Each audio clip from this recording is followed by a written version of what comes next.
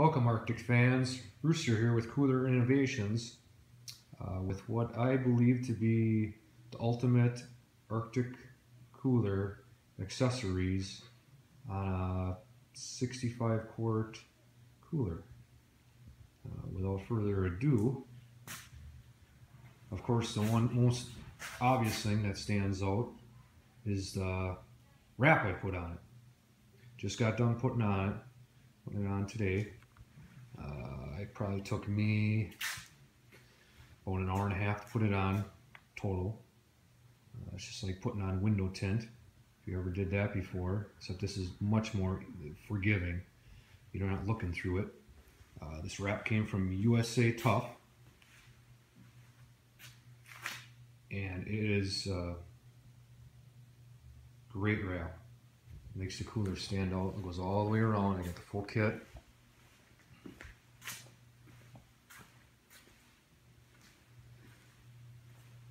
Obviously, the other thing that sticks out, which is what I sell, is the handle on the front for moving around the cooler, and the wheels in the back for wheeling this sucker around when it's loaded full. Very heavy. If you own one of these, it's very heavy. Two-person job easily. The other thing that I got set up on this is a beverage can holder here, which I currently sell too on eBay. Simply just slides in the hold down bracket there. Comes out. Works fantastic. Sit on the cooler, set your drink there, or you don't have to sit on the front top, and you can still move it or still open the cooler. Moving on the inside, we got, of course, the Arctic basket. I think works fantastic. I only got one in here for now, at least. The other thing I got just recently too, in the past week, is the Arctic divider. And I haven't been able to use it yet here, but I was going to make my own, but decided to hold out and see if they were going to offer one, and it fits perfect. I think it'll work just great. The other thing I have added to it is a COLEMAN cooler light.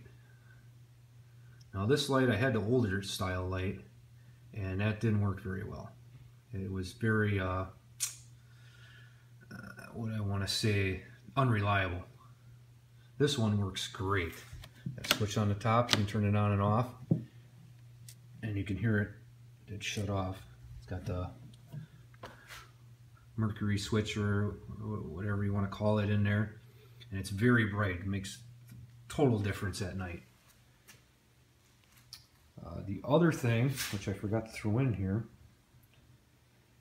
that I live by, and I live by all this summer by using this cooler, is cooler shock.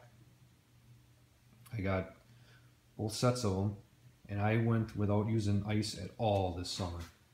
Just used cooler shock in this cooler and this one in my 45, and it worked fantastic. Works for what I use it for. It works for cooler shock lasts for about 3 days. Once they're chilled, and once you cool the cooler down a little bit, it'll last for a camping trip for 3 to 4 days, depending. And it worked fantastic. And you can use ice all summer. So there we have it.